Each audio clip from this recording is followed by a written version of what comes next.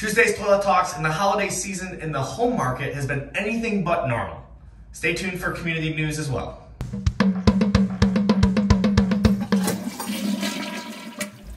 It's Tuesday, it's the holiday season, and the real estate market has been anything but what it usually is. Usually this is the time where I can take a little time off, read a few books, maybe not have as many evening showings.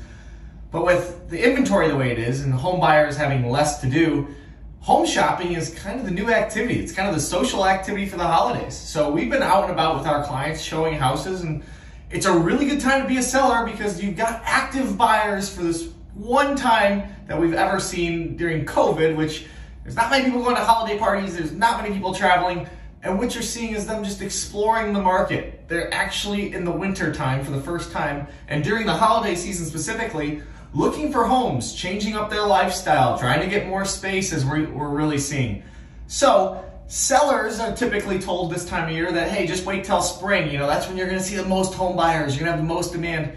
It's just not the case. We're seeing home sellers get their house on the market at 3 p.m. and by the next day they've got highest and best, and they might not even have those evening showings the next evening. So it's a great time to be a seller. Buyers, you just have to be educated in this market. You have to understand the value for one house. There might be a buyer out there that has a greater value for that same house.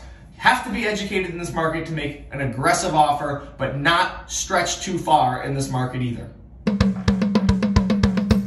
Okay, in community news, it's all about the community. And when I look back on 2020, I look at those who made my community stronger, even through uncertain times. Their leadership aspects, or their passion for other people, or even the restaurant owners who have found ways to stay in business, and those are jobs in our community.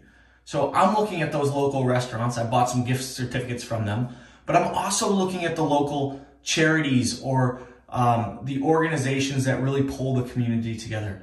I know that Young Life is one that I support, and they've got a charitable giving called 3 for 35K. They're doing a 3-day kind of open window, and you'll see their videos on Instagram and Facebook, and they're trying to raise some money. It's a local kids, youth-driven community, and I think that I'll be donating, and I hope you do as well. But seriously, look back on the year. Be grateful for what has happened in your communities. The communities that I serve, all of their home prices have gone up. You should have more equity in your home.